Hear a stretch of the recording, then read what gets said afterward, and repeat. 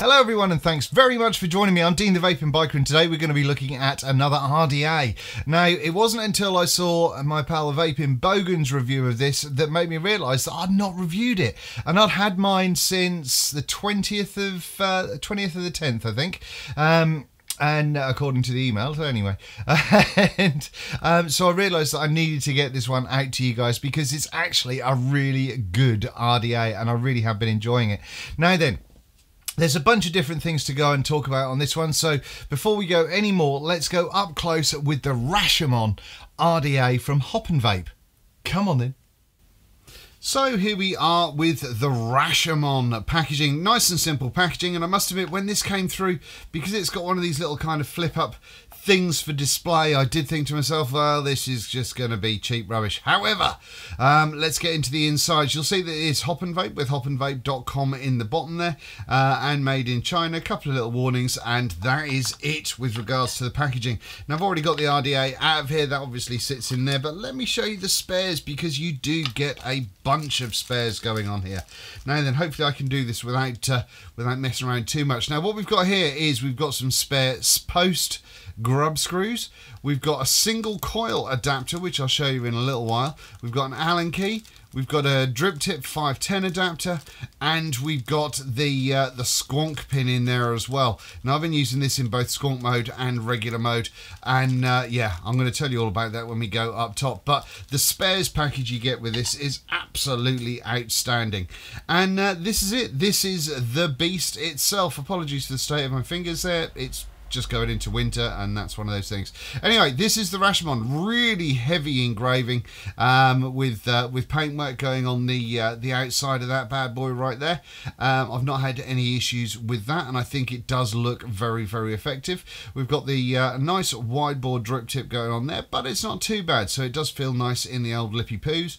We've got an airflow hole on both sides there and there, in a very similar size to the sort of Tsunami / Kennedy kind of airflow holes, and you'll see it is a very large two-piece, so the top cap doesn't go all the way over the base there, which I think is quite good. That obviously means that we don't have any juice coming down underneath here onto the top of your 510 on the mod. Now then, this is the underside. Obviously you've got the solid pin going on in this one, and if I were to be remotely prepared, I could show you what I've got on the other one, on the squonk one. You can see there, that is with the squonk pin attached in the middle there, so we do have a little bit of juice going around. Now then, let's get back in focus. There we go. Nice and simple, nothing really super special or exciting to tell you about on the underside really, but let's get inside. That's where all the magic happens. Now, one of the good things, or one of the things that confused me about this one is from the drip tip side of things, I saw that under there, and that does kind of protrude a little bit from underneath that top cap, which is nicely belled, by the way. That is that a word, belled? But it is now. It's a nice curve going on there, which does help get that flavour right into your mouth hole. But this drip tip is a little bit too long, so I imagine that what that's doing is that is kind of poking through underside. The condensation is coming up, or the vapour is coming up through the inside of the bell cap, or the cap there, and then kind of before you get any fluid, if you like, into your mouth, that's kind of a bumper for it right there. But I did want to change this out, and I thought to myself, I wonder how that happens, and I was trying to pull it and that wasn't working, and then I was hitting it with hammer and all sorts of things. Turns out it's a really light unscrew. But there we go, nice solid threads on there, and I say I was knocking crap out of this with hammer and that didn't come out, so it's a good solid piece of kit. But like I say, it does protrude a little way on the inside of that threaded portion there, which may help reduce kind of the sort of spit back you get when you have extra juice going on inside the cap. I don't know, but it may just be a happy coincidence.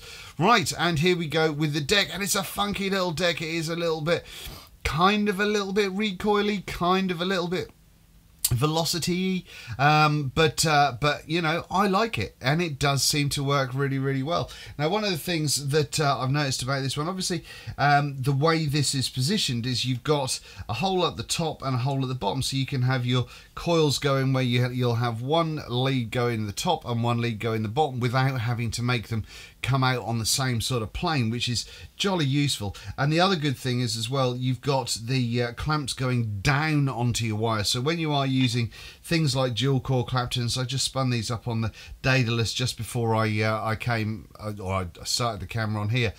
When that goes on there, the clamp will, oh, that'll be my phone. The grub screw, rather. There we go. That's the right word. Will screw down on top of the wire rather than trying to bunch it up. And with a velocity style, obviously, when you're going in that way, you've got your wire going in that way, and it's getting squashed up that way. So, hopefully that makes sense, me rambling on, but yeah, that we'll put those in a second. But no, I really like it. I really like the design of this. They could have maybe even kind of, I don't know, I was wondering if they could have kind of moved them over a little bit, and not really. I mean, the idea of having this in the middle of the coil, not really necessary, to be honest with you, because you can obviously maneuver your coil pretty easily on that one. But all in all, super deep juice well to worry about there, which has been great for me. It's been great as a squonker and as a dripper. Now if I pop that in here, now I'm measuring that to be about 7 mil. Make sure that's on 0. Dropping that down, yeah, just under 7 mil, somewhere around that way. But it is a fair old whack, it really is, and there's lots of nice space as well beside either of the air holes on the top and the bottom there, which I think is great. Now then, we do have slightly raised from the deck there, so if there is any juice that comes down onto here and collects in this area, that's not automatically going to go down your juice hole, which is absolutely superb. And all in all, that's about it. Not really a great deal else I can tell you. It looks as though we've got a peak insulator down there on the positive pin, which is on this side, and I believe we do have a gold-plated 510. But no, we've got a slightly protruding 510 as well, which looks okay. And that's it, ladies and gentlemen. So what I'm going to do now is just going to quickly throw in a build, and then we can have a little play with it. One of the things that I do like about this as well is I can use my 1.5mm Allen key to undo these grub screws rather than the sort of the smaller 1.2s. That just means to me I can get a better purchase when I am tightening things up. Now I think that one or two other reviewers had issues with these grub screws. Personally, I've not had a problem as yet, but now I'm about to build on camera, that may change, who knows.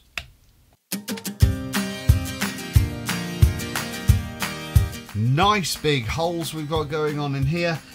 Get some fairly hefty size builds going on, and I've not had anything that I've not been able to fit in there, to be honest with you.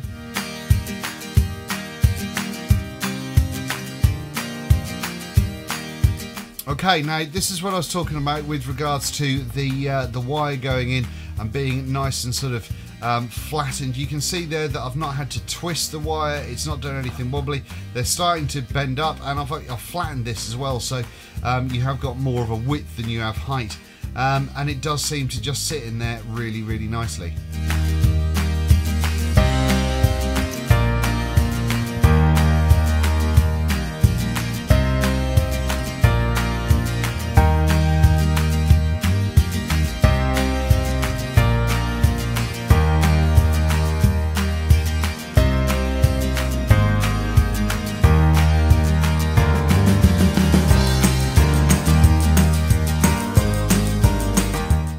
So here we are with those coils in there. That's going to come down to around about the 0.15 mark.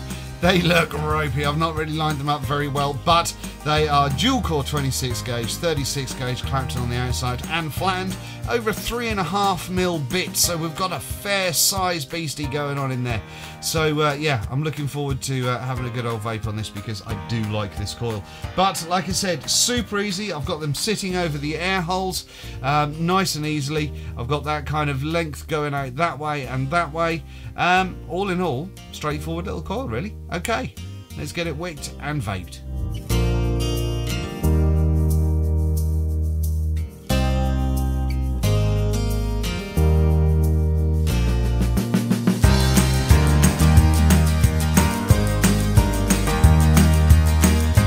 Righty ho, so this is the bad boy wicked up. Now I did just trim a little bit of wick over the top there, but nothing too massive going on there, just plenty of space in that deck. Now when you do get this all wicked up and raring to go, please make sure that your wick isn't touching the sides of the air holes, because juice will always look for the sort of the path of least resistance. So if it's touching the sides, even though they're slightly raised, then what that's going to mean is that you will get some juice come out of your air hole, which obviously you don't want to do. Now one of the great things about this is, while I'm painting on lots of juice going on here, you can just dump it straight down the middle like so, and it's got just a lovely deep juice well to sort itself out with. There we go, bang on the money at 0.15. And by the way, juice wise, I'm using fruit custard banana from it's from Vapetasia, these guys. I think that's the fruit and custard line. And we're also using fuzz from the Yorkshire Vapor for the wicking. Right, there we go. Now then, just realised I completely didn't watch what I was doing. I got juice everywhere. Anyway, let's go up top and vape it, shall we? Okay, so that was the up close and personal with the Rashomon. Now, just as I built in that up close, I've got those Claptons going on in here at the moment, but just to show you what it's like in other modes, I've got it in squonk mode sitting on my homemade box there, in single coil mode, just with regular kind of a round wire build that I've been rocking for a little while. It's not the tidiest, but you get the idea. That's about 9 wraps of 24 gauge stainless steel, and you'll notice that I do have that running in single coil mode as well. So yeah, let's just have a little look at this bad boy first, shall we? Now the name Rashomon seems a bit weird, however Wikipedia tells me the Rashomon effect is a term used to describe the circumstance when the same event is given contradictory interpretations by different individuals involved.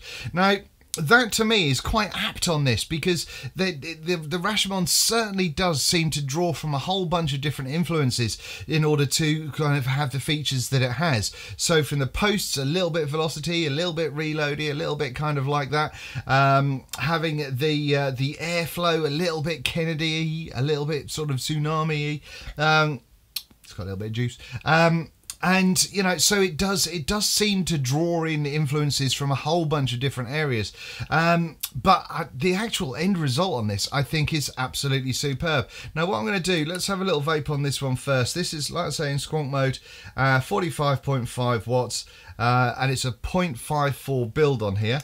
Now then, hopefully my button won't stick.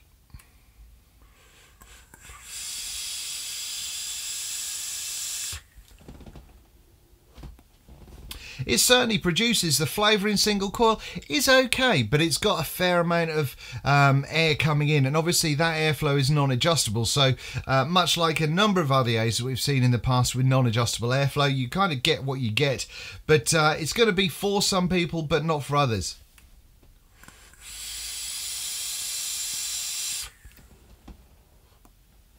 All in all, I think it's really not bad at all. The flavour for me, though, does shine when you do put it in dual coil mode, or if you're using Claptons, or indeed a mixture of the both. That's why I've put those flattened Claptons in this bad boy.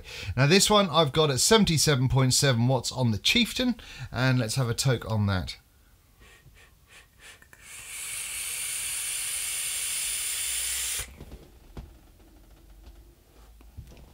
Clouds for days. Clouds 4 days.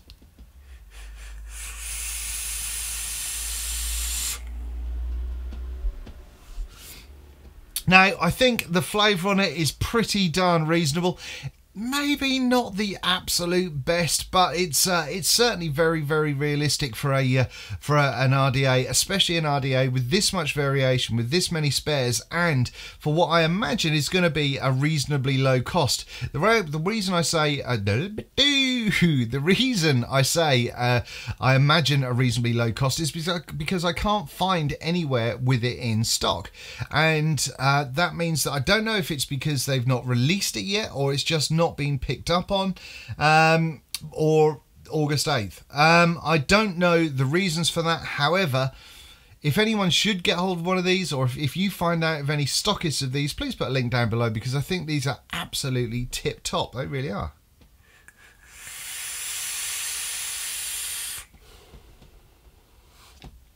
Just a cloudy monster, it really is. Now then, the top cap can get a little bit on the warm side, but that's kind of par for the course when it comes to these kind of RDAs, in my opinion. It's going to pop a little bit more juice on there. In fact, one of the great things that I do like about this, because of the way you're wicking either side, the space in between the two posts, you can just pick it up and get a few drops going down the middle there, and away you go. Completely missed the RDA at one point there. Look at that. Good work, Dean. Good work. Fucking, I tell you, what a lemon. Right, let's have another one. Now, the airflow does seem pretty unrestricted. Well, I say unrestricted. It's pretty damn wide open, but there is a very slight there, and because the air is going in at a right angle, it goes in and then straight up. It does make a little bit of noise, but it's certainly not one of the loudest RDAs that I've ever used. All in all, I think the machining on it is pretty darn good. I think the airflow on it from a cloud point of view is absolutely fantastic. Obviously, you can single coil it, so you've got that as a great option as well, but that doesn't change the airflow in as much as it's not adjustable. Now, when you do cut that down to just the single airflow option, it's a little bit whistlier, but you certainly can feel that restriction. So if you get yourself a decent coil build in there, then you're going to get a good vaping experience, in my opinion.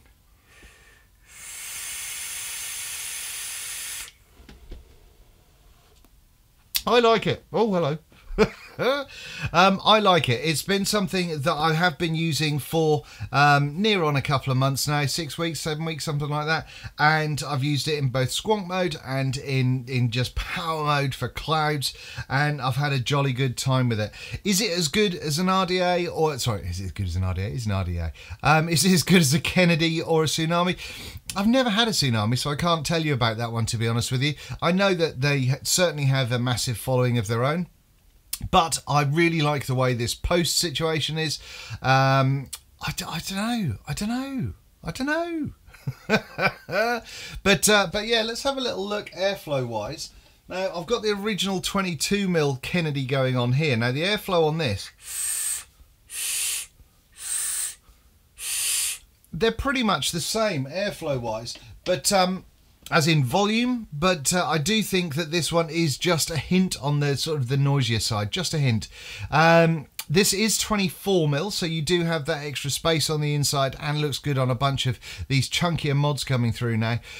So all in all, there's not really a great deal else I can tell you without being able to tell you if they're available or when they're available, which I have messaged the Hop and Vape company that makes this, and as soon as I do find out, I will put a link down below.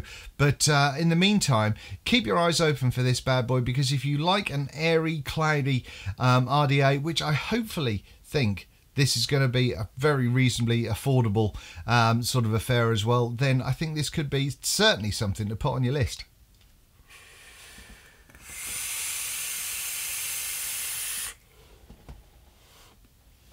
And like I say, you do have the drip tip 510 adapter as well, if you do want to kind of try and focus that flavour in a little bit more right onto your tongue.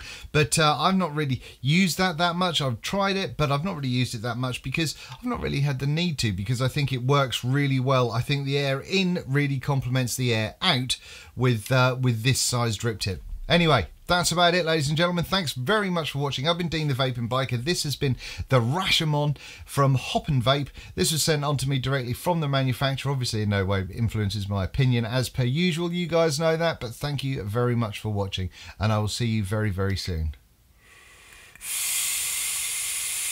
Make sure you hit like and subscribe, and go and have it large!